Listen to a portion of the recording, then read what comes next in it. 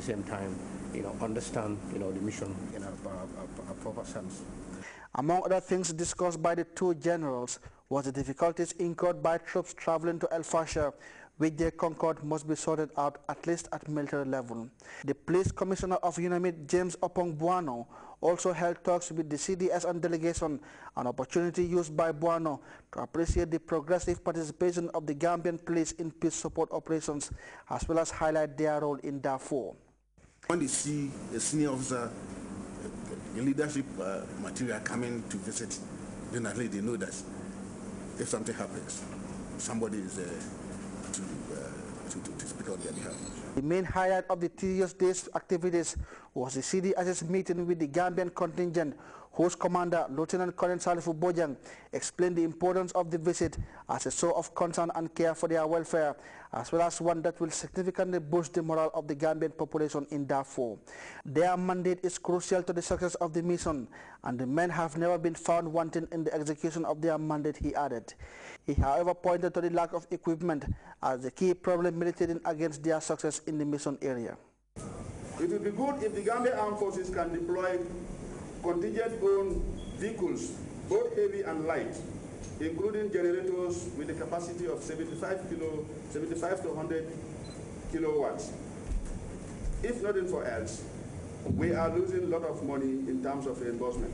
In his response, the Chief of Defense Staff expressed satisfaction with the level of patriotism and professionalism with which the troops execute their mandate, saying that they at the helm are aware of some of the problems hindering their operation and have gone pretty far in securing all the necessary equipment needed in the mission. We are cognizant of the fact that the mission is not only helping individuals, but the mission is helping even the security institutions that we have in the country.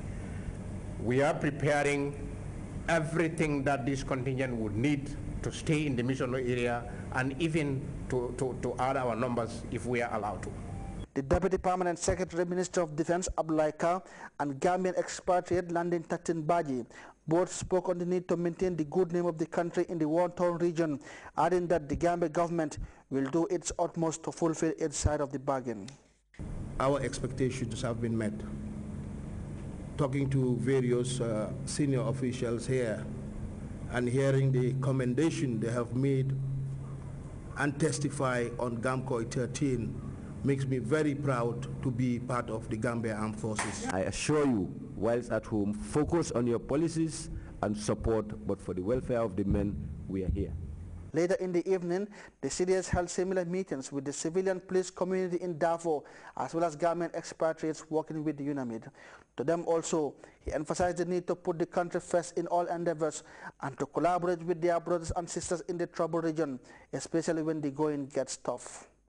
Abubakar Dabo, GRTS. We'll take our first break. Stay tuned.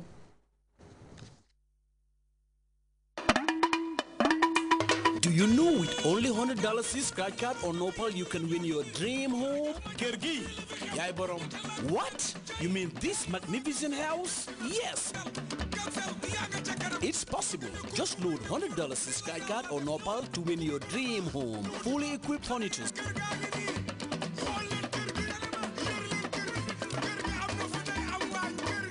Not only that, but every 2 weeks you can win beautiful sofas, bedroom sets. Make your dream come true. Load $100 scratch card or Nopal, cause the more you load, the better your chances are. Kirgi, Yaibarom. It's only possible with your national GSM provider, Giamcell, Yaibarom. Welcome back. Authorities in Mauritania say they are examining a request made by Libya for the extradition of arrested former Libyan intelligence chief Abdel al-Sanusi. A Libyan delegation that traveled to the West African state returned to Tripoli, leaving behind the international fugitive, and PAIGC's leading candidate, Carlos Gomez Jr., is expected to face off against former President Kumbayala in a runoff vote after the first round failed to produce an outright winner. We have details of that story and other in this roundup. Mauritania is continuing to examine requests for the extradition of Abdullah al-Sanusi, Libya's former intelligence chief. Nouakchott says it will follow all the proper procedures before taking a decision. According to the Libyan government spokesman, Mauritania had agreed to extradite Sanusi for trial for murder and human rights abuses, but a Libyan delegation to Mauritania returned to Tripoli empty-handed. Abdullah al-Sanusi is also wanted by France and the International Criminal Court. In Niger, the government has announced the arrest of a former Tuareg leader, Aghali Alambo. Aghali Alambo was the leader of the MNJ rebellion between 2007 and 2009. He's suspected of smuggling arms and explosives from Libya. Aghali Alambo lived in Libya and returned to Niger in 2011 with a number of Libyan army leaders after the fall of Muammar Gaddafi's regime. Guinea-Bissau's former Prime Minister Carlos Gomes narrowly missed a first-round election win and will face ex-President Kumba Yala in a runoff vote on April 22nd.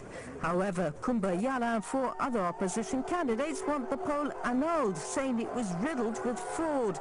There are now fears of violence in Guinea-Bissau, which has been plagued by violence and coups for decades. The African Union and ECOWAS say the election was free and fair. The president of South Sudan, Salva Kiir, is on an official visit to Brussels, where he is meeting with top European Union officials to strengthen economic and political ties. The president of South Sudan is also discussing a dispute with neighboring Sudan over oil production and transit. There are also talks about assisting 100,000 Sudanese displaced by ethnic conflicts. The gunman suspected of killing 4 people at a Jewish school on Monday is holed up in a Toulouse neighborhood, starting a lengthy standoff with French police. According to French authorities, the suspect is a known follower of a group linked to Al-Qaeda. Mohamed Merah is believed to be a French of Algerian descent and has been on French police list of terror suspects. We have details of the story in this report. On Wednesday afternoon, the suspected killer in Toulouse and Montauban was still barricaded in his apartment and surrounded by police. Since 3 a.m., French police have been negotiating with the presumed killer of 3 French soldiers, a rabbi, and 3 Jewish children. At one point, the suspect opened fire, wounding several officers. Police gave the suspect an ultimatum. He had promised to turn himself in by the afternoon. The man has been identified as Mohamed Merah, a 24-year-old Frenchman of Algerian origin who had been part of a radical Muslim group. He claims to belong to Al-Qaeda. He wanted to avenge Palestinian children. It was discovered that in 2010 and 2011, Merah had visited Afghanistan and Pakistan, where he trained in Islamist military camps. His name was included on a list of radical Muslims in Toulouse. The group to which he belonged was banned by the French government last month. The turning point came when police traced his scooter from an email exchange with the first victim, who had advertised the scooter online. The motivations for the crime, revenge for the death of Palestinian children, and France's military engagement in Afghanistan, risk stirring up racist and anti-Muslim sentiments in France. President Sarkozy has moved quickly to diffuse tensions. We must not allow ourselves to succumb to confounding different issues or to vengeance. Faced with such an event, France cannot be great unless it stands unified. Late on Wednesday, Mr. Merah had still not turned himself in. France's largest Jewish association said it believed that the suspect had been preparing a new attack that morning. And before we go, a reminder of our headlines. President Jammeh has commenced the treatment of the 7th batch of HIV/AIDS patients, numbering 69. The Chief of Defense Staff, Lieutenant General Masane Kinte, has assured Gambian peacekeepers in Darfur of government's commitment to meeting their material requirements. PAIGC candidate Carlos Gomez Jr. is set to face off with former Bissau Guinean President Kumba Yala in a runoff election after the first round of voting failed to produce an outright winner. And police in France have cornered a French citizen of Algerian extraction believed to be behind the spate of deadly shootings in the city of Toulouse. You can also follow that story and other Grts programs live on our website at www.grts.gm. There you can also monitor Grts Radio Live.